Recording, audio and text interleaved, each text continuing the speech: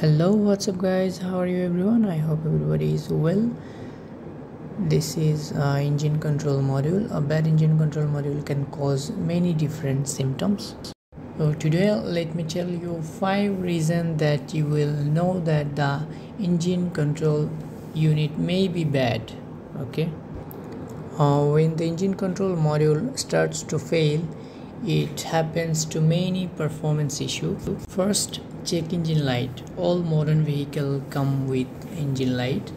Check engine light let you know when something is wrong, some happen in engine, something is problem in a sensor or circuit or engine component. If any problem in your engine sensors and wiring, in dashboard your engine warning light came, and the only way to diagnose the cause is with an OBD2 trouble code scanner. Then you know what is actually problem in your engine. Is you bad or not? Okay. Second, engine misfire detected. Engine misfire detected from the spark plug to the ignition coil. Many different things can cause an engine to misfire. The most common causes misfire are worn, improperly installed spark plug or ignition coil, carbon tracking, or if your exhaust block or spark plug wire and vacuum leak, many more things.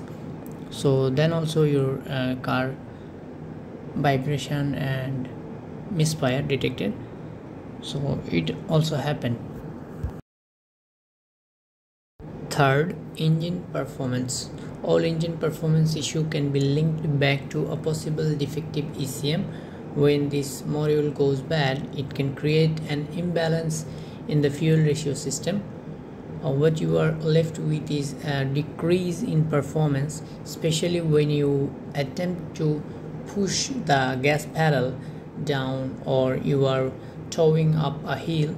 If you are noticing less acceleration or reduced engine power, it could be the ECM problem. Okay. Number 4, decreased fuel economy.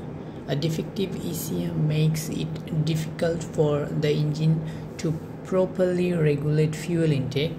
For the reason, your motor might start burning more fuel when the engine control module is going bad. If you keep an eye on the fuel economy, you might notice the trouble early. However, spending more time at the gas pump should be a surefire sign that something is wrong. Number 5, car won't start. When the ECM fails completely, your car might not start any longer. With no engine management, the motor simply doesn't know what to do. You might attempt to crank, but it cannot start. However, having a car that won't start does not automatically mean you have a bad ECM. It could also dead car battery, trouble with the ignition system, or fault in the fuel system. Everything is connected, Okay, so if my video helpful for you, please subscribe my channel. Thank you.